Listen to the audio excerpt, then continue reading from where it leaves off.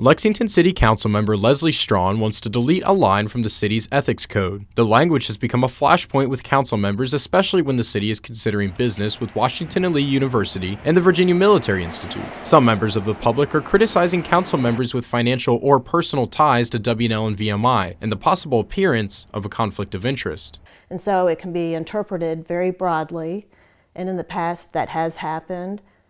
To where it can even be used to bully people to encourage them not to participate. If the code were changed, council members would still need to abide by Virginia's laws about conflicts of interest. There is a $5,000 benefit threshold that officials may not exceed to vote or discuss an issue. Citizens have voiced their concerns about conflicts of interest because of the numerous city council connections to W&L. Council members Strawn, Sigler, Alligood, Smith, and Betts are all spouses of W&L employees or graduated from the school. Sigler also works at VMI. Residents like Molly McClure worry both universities are encroaching on downtown Lexington. They are supposed to be stewards of the public trust.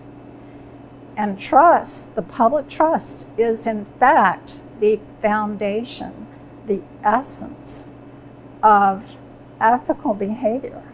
In most cases, these members would still have to recuse themselves from voting on business with colleges under the state code. Mayor Frank Friedman consulted a state resource for local officials and learned that it is uncommon for cities the size of Lexington to have the extra language about conflicts of interest. The perceived conflict of interest that we have language in ours is a far more ambiguous and hard to interpret and far exceeds the standard set by the state code. City officials believe the proposed change will help streamline the voting process for City Council as well as other boards and commissions.